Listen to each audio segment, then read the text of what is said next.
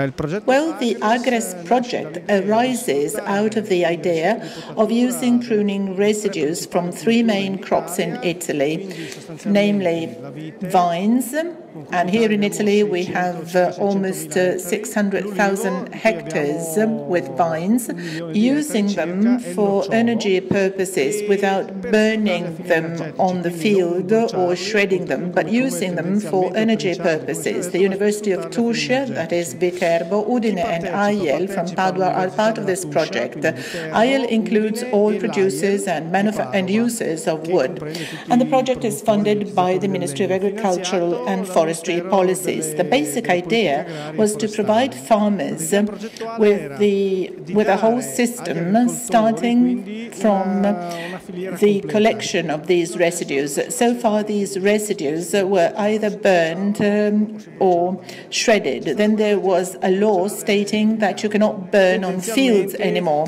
There was a subsequent derogation to this law, but basically burning residues on the field implies that fine particles are generated with a problem of air pollution. So the idea was to provide farmers with a whole system starting from the collection sites down to the boilers, providing them with information on which machines should be used on the collection and processing costs.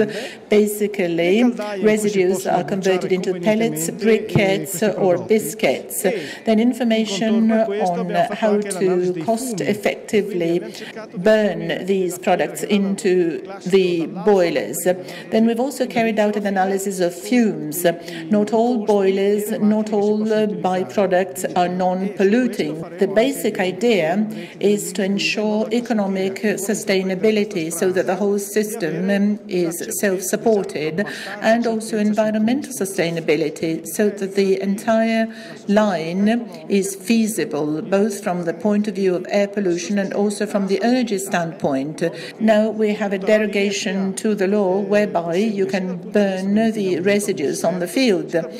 If farmers cannot burn, of course, everyone would be forced to thinking of collecting the residues.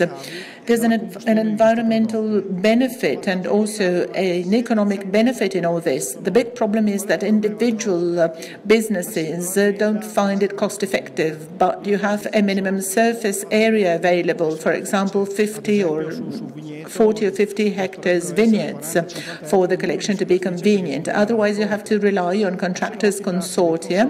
They have been established already and they collect free of charge.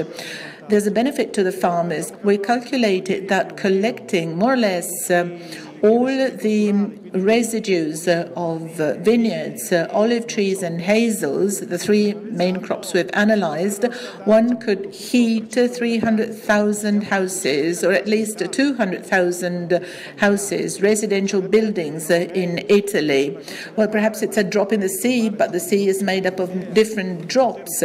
So the idea of using this energy is quite exciting.